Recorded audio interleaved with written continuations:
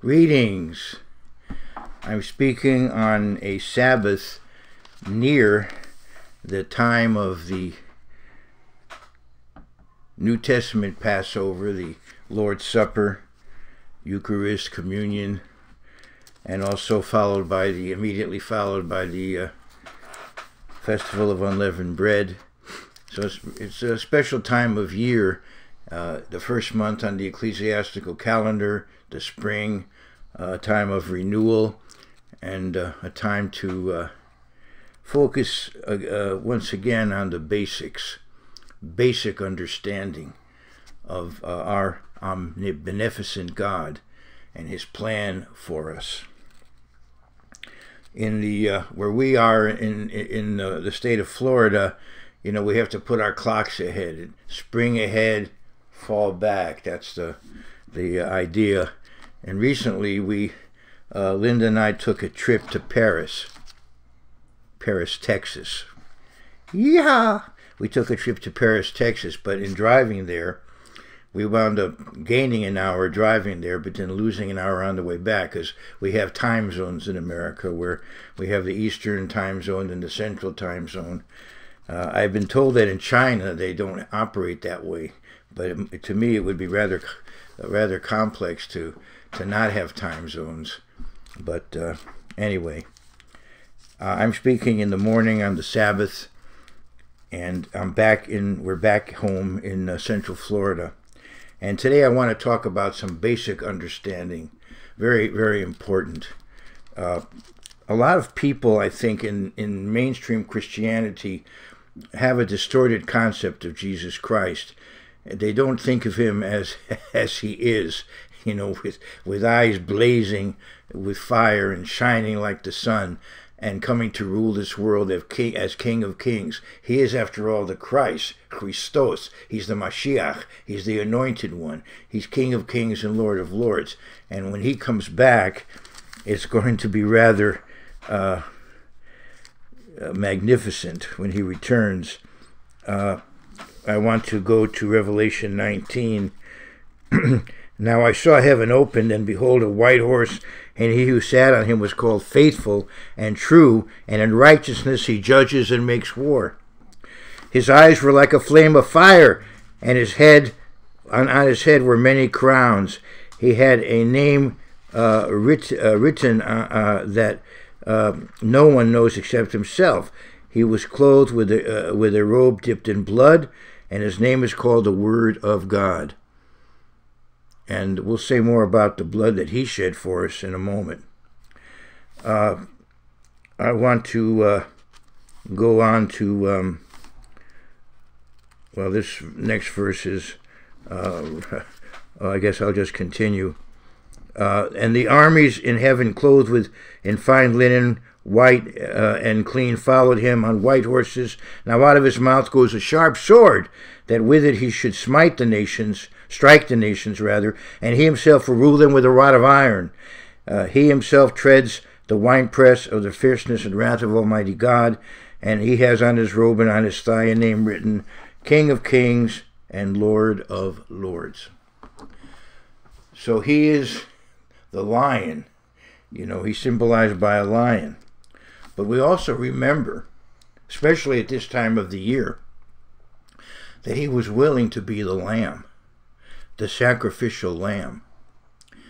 That God, who is all-powerful, omniscient, omnipresent, omnipotent, eternal, that God was willing to become, in the ministry of Jesus Christ, a fertilized egg in the womb of Mary, to go through human existence, and then to have it ended in a terrifying way, to give His life, to suffer and bleed and die for us. But of course, then the man, the carpenter's son, the rabbi, was resurrected to immortal life, the first human being to be so resurrected to immortal life, and now is our living Savior, our high priest, and as I just mentioned, our coming King. But we need to remember Him always as also the Lamb who sacrificed Himself for us. And the book of Revelation makes that very clear. its basic understanding of God's plan of salvation, that it involved the sacrifice of Jesus Christ. I want to go to Revelation 13 and verse 8, and it talks about this tyrant who's coming to rule over the world before the coming of Christ. All who dwell on the earth will worship him, whose names have not been written on the book of life of the Lamb, slain from the foundation of the world. From the very beginning of human civilization, it became necessary for the Word of God, the Logos, to become flesh and to become a sacrifice for us. Perhaps even when the world was created, before even Adam and Eve fell, this was in effect, part of the plan. And when we go to the end of the story, we go to the New Jerusalem. We go to the New Jerusalem, and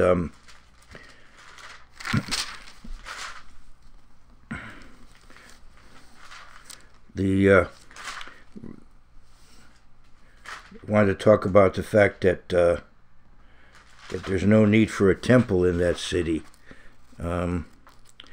Let's go to verse 22. This is talking about the New Jerusalem. We're now at the end of the story. But I saw no temple in it, for the Lord God Almighty is its temple, and the Lamb. I believe if you look at the Greek, you'll see that's how it's written. That's how it is. But I saw no temple, for the Lord God Almighty is its temple, and the Lamb. And you'll find also that the Lamb is its night. Yeah, right, is its light. I'll keep reading. The city has no need of the sun or the moon to shine in it, for the glory of God illuminated it. The Lamb is its light. Because Jesus Christ is both human and divine. So the Logos is God, as John says, but yet the Logos became human. So there's a lot of theology there that we can maybe go into at another time. But the point is that even when you get to the end of the story and God is ruling the world and Jesus Christ returns and the resurrected saints under Christ are ruling the world, and Christ is King of Kings and Lord of Lords, even in a fuller way, because he's actually exercising that authority directly on the earth and creating the earth, creating a paradise here on earth. Even then, as we come to the end of the story, we remember him as the Lamb, as the sacrificial Lamb. We needed his sacrifice in order for us to ultimately be able to live, because hanging over us all was the penalty of death, as we'll see as we go along. It's very basic understanding. When the Apostle John, I believe, was the author of the book of Revelation, and it's written late in the first century, and also late in the first century, I believe, is the Gospel of John. And I want to go back to the Gospel of John, and I want to go back to the first chapter where it's talking about the ministry of John the Baptist. He prepared the way for Jesus Christ. And in John 1, the first chapter of John, and verse 29, the next day John, this is talking about John the Baptist, the next day John saw Jesus coming toward him and said, "Behold, the Lamb of God, who takes away the sin of the world." And we all know John 3:16, which I'm going to review. For God so loved the world that he gave his only begotten Son, that whoever believes in him should not perish but have everlasting life. You see, the point is, if we're incorrigibly wicked, we're not going to be around. We're going to be dead forever if we're incorrigibly wicked.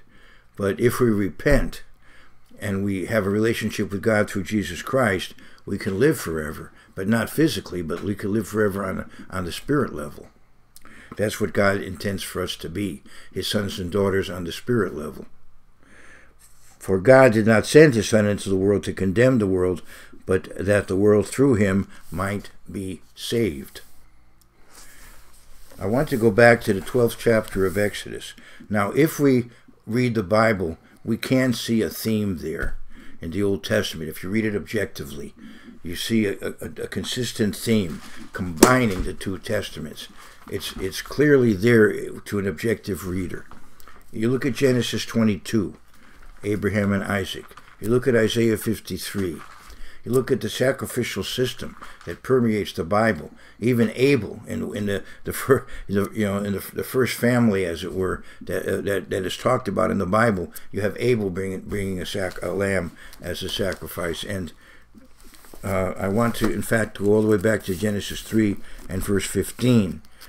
And here you see, as God speaks to the serpent, he said, I will put enmity between you and the woman, between your seed and her seed. So the woman, of course, in the Bible symbolizes the church, and the serpent symbolizes Satan. And so people who are connected to Satan, of course, hate God's church. He shall bruise your head. So ultimately, Satan is destroyed. You bruise the head of the serpent, then that's the end of the serpent. And you shall bruise his heel. Satan did have the opportunity to wreak his hatred on Jesus Christ, because that was part of God's plan. God allowed it. So you could say that the heel was bruised, in the sense that he was temporarily he was beaten up and temporarily dead, but ultimately he rose, and the victory is God's. And he shall bruise the head of the snake. So God is ultimately victorious, but yet in his plan it allows for the sacrifice of Christ. So we have really a messianic prophecy back there, and actually I probably turned away from there too soon. You find that Adam and Eve were not successful covering themselves with fig leaves. That didn't accomplish anything. But later on, it does say that God dressed them with skins. I'm going to go to verse 22.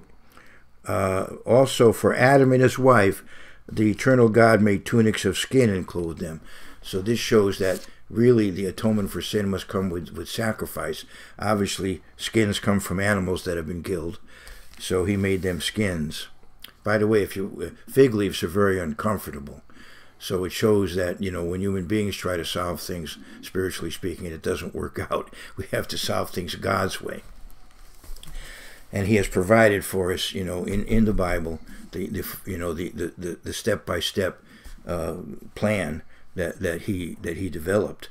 And that is that he himself, the Word of God, through whom all creation occurred, and through whom all human beings were created, he takes responsibility for us, because he created human beings. He takes responsibility for us, and so he pays the penalty for us. But he can only do it as a man, but he has to do it as a sinless man, because if he sinned, then he would be subject to that penalty. So as a sinless man, he's innocent, not subject to that penalty. So he dies, but because he as the Word of God created all of us, he takes responsibility for us all, and he dies in our place. And clearly the theme throughout the Bible is pointing to that. As I said, the sacrificial system is so much a part of Scripture. And why? You could ask, why all these sacrifices? Well, they're pointing to the sacrifice par excellence, the ultimate sacrifice of Jesus Christ. And so he has obviated the need for personal sacrifices for people. In other words, under the New Testament, there isn't a need to bring, for people when they sin, to bring sacrifices. He is our sacrifice. But there is one sacrifice that we continue to bring in a certain sense, because it's so critically important.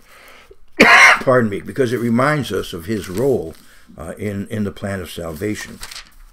And that is the New Testament Passover, or Eucharist, or communion. The Bible refers to it in 1 Corinthians 11 as the Lord's Supper. What we're doing there is taking symbols, bread and wine, and we believe it ought to be unleavened bread, and wine, as symbolic of his sacrifice. So we no longer literally bring a lamb and slaughter it, but we do have that sacrificial ritual in the sense of having the bread, unleavened bread, and wine, the bread symbolizing his body and the wine symbolizing his blood. And he wanted us to do that from year to year, Just as in the old days, anciently, God's people sacrificed a lamb, now we have that ritual in place of the sacrifice. But it does keep us in mind from year to year. You know, each year we honor, we memorialize the death of Jesus Christ on the day that he died, which is appropriate. If you know anything about Jewish culture, and after all, the Jews were the Church of God at that time. Jesus came as a Jew to his people, and Jewish culture honors great men by commemorating the anniversary of when they died. And this, of course, is what we do for Jesus Christ. We commemorate the day of his death. And we do it at the beginning of the day. You know, the day begins in the evening. But more importantly, or also importantly, I don't want to necessarily grade importance, but I'll say this. The sacrifice of Christ was not just his death. The sacrifice of Christ really began with his betrayal.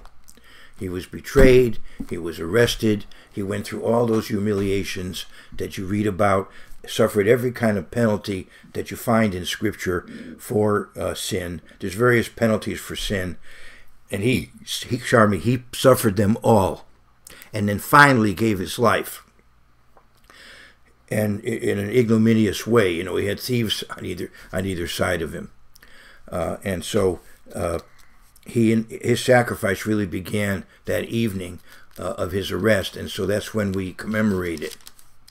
As Paul said in 1 Corinthians 11, it's a clear instruction to commemorate it on the night of his arrest.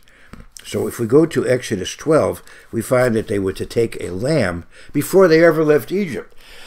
Before the revelation at Mount Sinai, before the ratification of the Sinaitic covenant, before they ever left Egypt, this sacrifice was instituted. And so it persists even in New Testament times in another form. In verse 23 of Exodus 12, I think is where I want to go.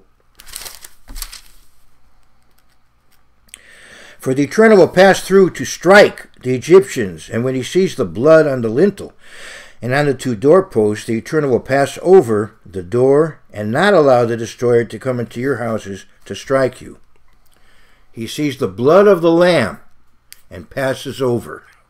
You see, so as I said, if you read through the Old Testament, it all comes together in the New Testament, and they fit together, you know, as one spiritual unit in three languages. Yes, the languages of uniting humankind. There are, in effect, from a biblical point of view, you could say three branches of humanity. We come from Shem, or we come from Ham, or we come from Japheth. And from Shem we have the Aramaic language. You could look at Genesis 10. From Shem we have the Aramaic language. Part of the Bible is in Aramaic. From Ham we have the Hebrew language. It's a dialect of Canaanite. And so we have most of the Old Testament, of course, in Hebrew. And then we have from Japheth the Greeks, who gave us the Greek language and the preservation of the New Testament. So it's preserved for all humankind in the three languages that, you know, in effect go back to the three sons of Noah. But the point is that the sacrifice of Jesus Christ was for all human beings. Initially, it was for the people of Israel, but as you know from the New Testament, and even from many verses in the Old Testament, God had planned to expand his plan beyond Israel to all humankind. As I just read that in John 3. And he goes on and says, and you shall observe this thing as an ordinance for you and your sons forever. So that sacrifice, as long as we have the sacrificial system operating, that sacrifice is a part of it. And as I said, even now, we have a New Testament form of that sacrifice, you could say.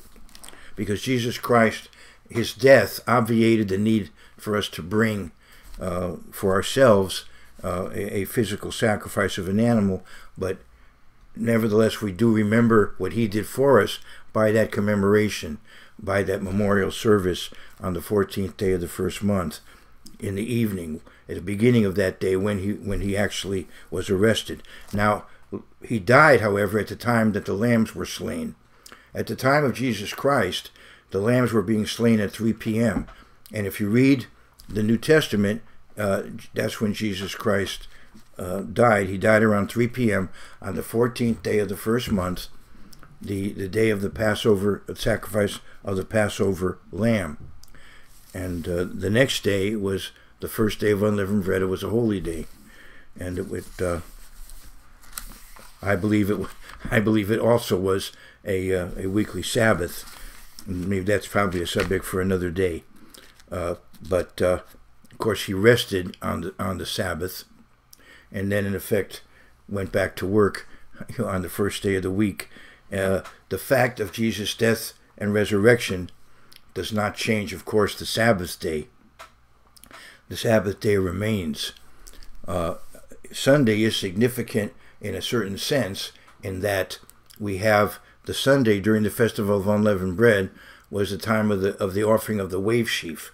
Just as we have before the festival of unleavened bread, we have the Passover sacrifice. So during the days of unleavened bread, on the day we call in English Sunday, we had the wave sheaf offering. The sacrifice, the 14th day, introduced the festival, and that was the sacrifice, symbolized the sacrifice of Christ.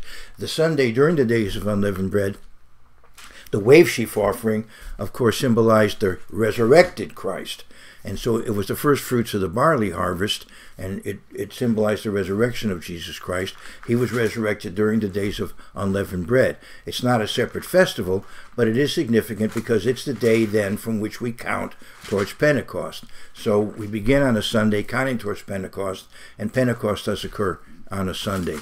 Now, Pentecost was when they offered the first fruits of the wheat harvest, picturing the first fruits of humankind, the resurrected saints. Now, we are not to know, if you read the Bible, we are not to know when Jesus Christ is going to return. But Pentecost was the time when in effect, official beginning of the New Testament church. And so we begin designating those who will rise when Christ returns, and they begin to be designated in an official sense on Pentecost. Pentecost, in effect, is the birthday of the New Testament church, and it is a New Testament church that will rise when Jesus Christ returns. I want to go to John, the 20th chapter. John, the 20th chapter.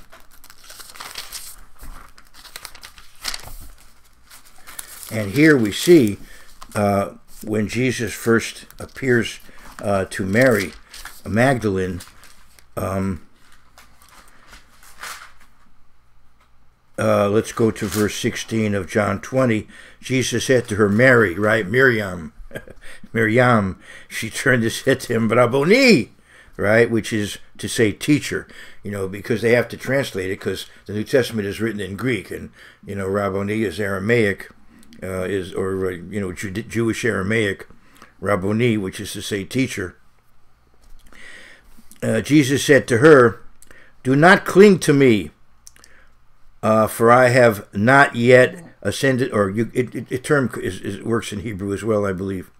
We have the term Rabban, like Gamaliel, who taught the Apostle Paul, we call Rabban Gamaliel, like the Grand Rabbi Gamaliel.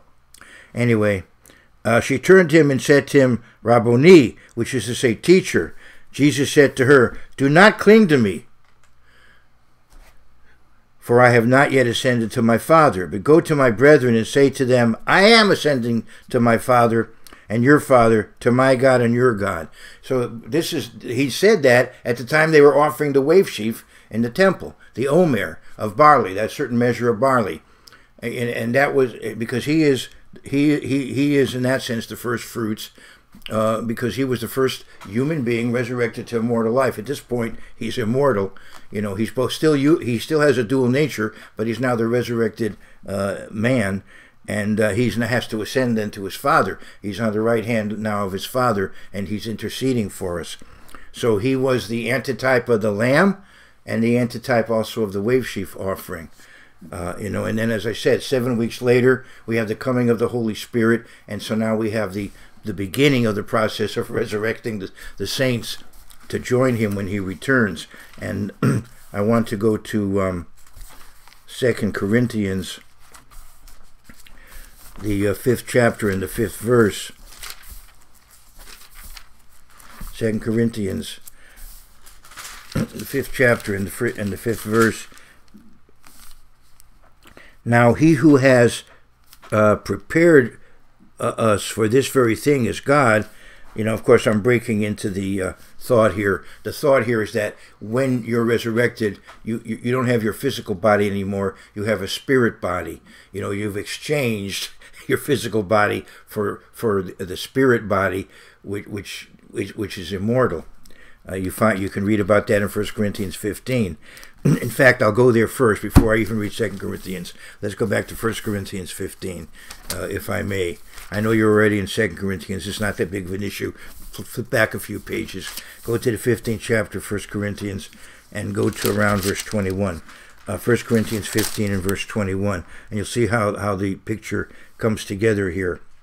For since by man came death, by man also came the resurrection of the dead.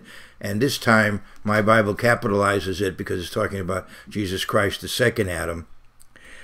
For as in Adam all die, even so in Christ all shall be made alive. But each one in his own order. Christ, the first fruits, and afterward those who are Christ at his coming. So first Christ was resurrected, and then the saints are going to be resurrected when he returns. Now, if you look at Exodus 23 and verse 16, and if you look at Numbers 28 and verse 26, Numbers 28, 26, you see that Pentecost, or Shavuot, the Festival of Weeks, is the festival of first fruits. The Sunday during the days of unleavened bread, when the wafer sheaf was offered, is not a separate festival. It's within the days of unleavened bread. The festival of first fruits is Shavuot, and that's when the completion of the first fruits offerings occurs. The barley harvest, first fruits are offered during the days of unleavened bread. The first fruits of the wheat harvest in parallel are offered during Pentecost. And you have the completion then of the first fruits offerings. And so Pentecost, if you ask any Jewish person, what's the festival of first fruits? It's Shavuot, Festival of Weeks, what we call Pentecost. It's called by the Jews Chag HaBikurim, the festival of first fruits. And it pictures, as I said, the resurrected saints. But it doesn't mean that the saints are going to be, that Jesus Christ is going to return on Pentecost. As I said, Pentecost begins the process. We don't know when Jesus Christ is going to return. You don't know, your pastor doesn't know, and I don't know when he's going to return because the Bible says we don't know. But we know he is going to return. He's promised. He is going to return. And the resurrected saints will rule under him, and this world will then become a paradise. So we're certainly looking forward to it, and we're praying every day, your kingdom come. And as in 2 Corinthians 5 and verse 5, I'm finally going to go there now. Now he who has prepared us for this very thing is God, who also has given us the Spirit as a guarantee. So the Spirit comes to us as a guarantee of ultimate resurrection. And this can happen because we have a living Savior. He died for us, but he was resurrected, and now he lives as our intercessor. And I want to go to 1 Timothy, the 2nd chapter, and the 5th verse. 2nd chapter and 1 Timothy 2 and verse 5.